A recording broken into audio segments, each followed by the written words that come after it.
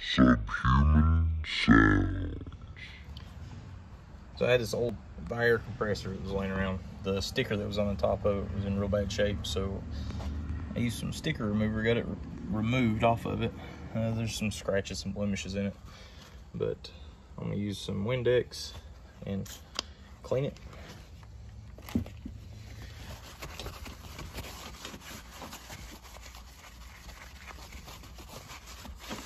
And that'll help. This decal that I've made stick on here, and what I did, I printed out a just a vinyl decal. I always try to use Oracal 651. So I'm gonna stick it on there. The decal, I always pick for making a stencil. You'll pick out the negative end, like whatever you would have. So this was going to be the sticker that was going to go on like the back glass of the truck or something. The section that you would have kept, that's what you remove instead, just to make the stencil. If you have anything else to make a stencil, it'll work just as good.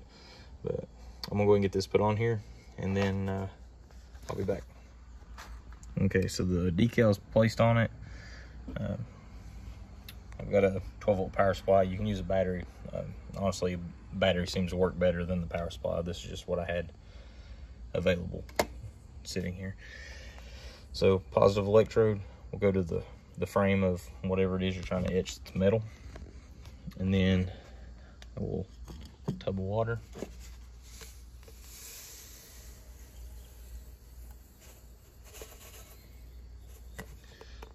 Get a little bit of salt down in it, and didn't bring anything to mix it with, so use the old-fashioned way here.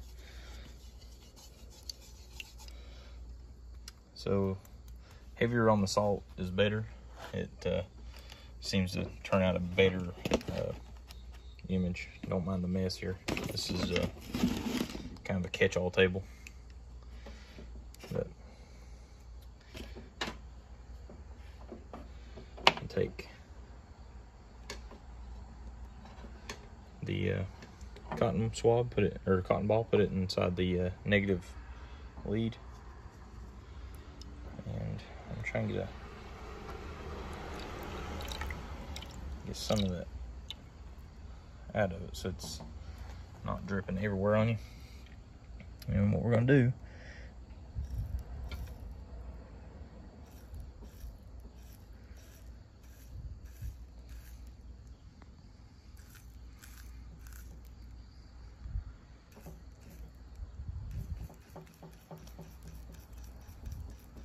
I started to use the Air logo, but I figured since I was making a video out of it,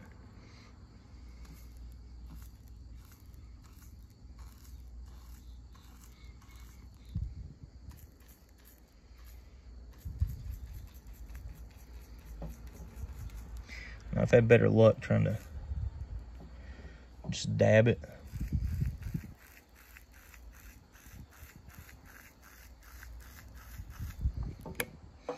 This is my first time trying to do chrome.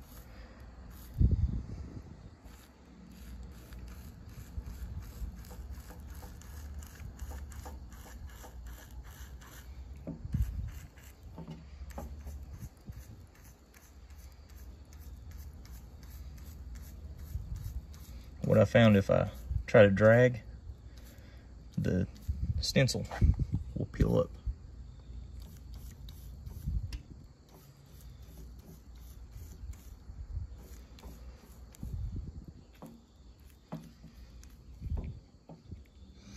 Alright, this looks like it's going to turn out kind of cool because the chrome plating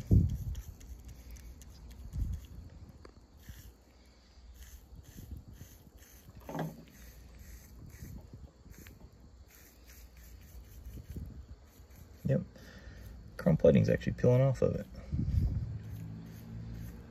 Well, not peeling, but it's the coating's coming off.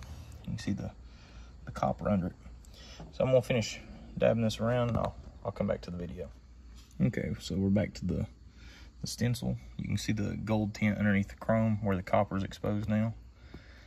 I'm gonna try and see if I can get this peeled off here.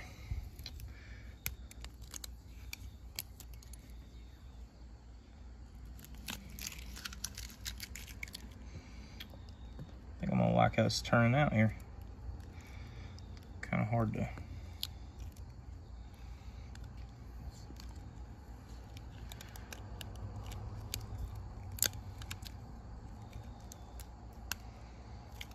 Get the whole decal to pull off here, but let's see.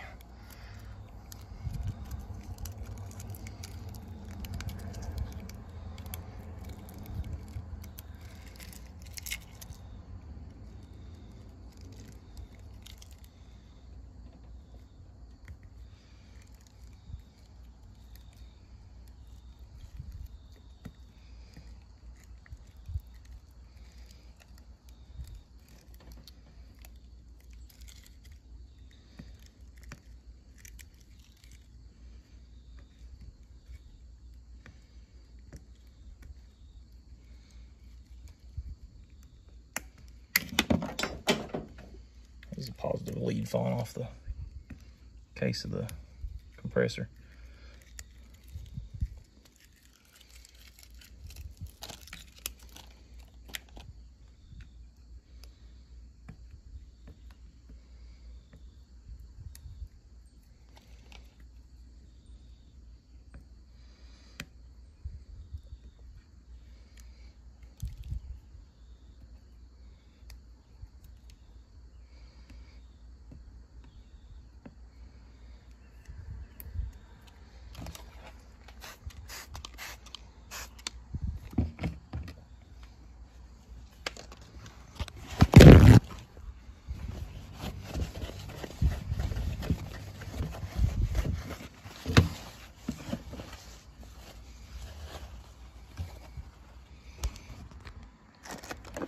And get it to where we got a little better light.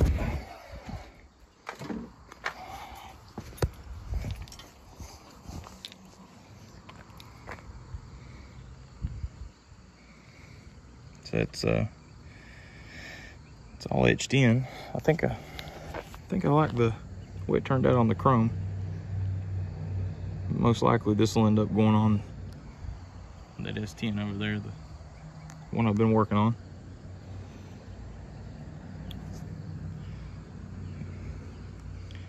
That's the process. Just make a stencil, get the stencil placed on, use a saltwater solution, positive on the case of the metal you're etching. The shinier the metal, the better. I don't know how it would work on aluminum, but it's just a kind of a rapid oxidation, I guess, because it's a saltwater solution, and the electrode just speeds the process up in that spot.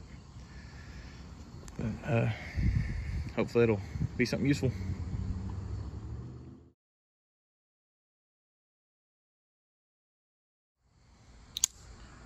So on the etched metal, I figured I'd go ahead and add this to the video. This is a knife I've packed for several years now. I had etched a speaker emblem on the side of it, and last name. This is stainless steel. It seemed to etch pretty good. That was the factory logo. It's a cheap Amazon Ganzo knife. But the etchings seem to turn out pretty good. They've held up really well.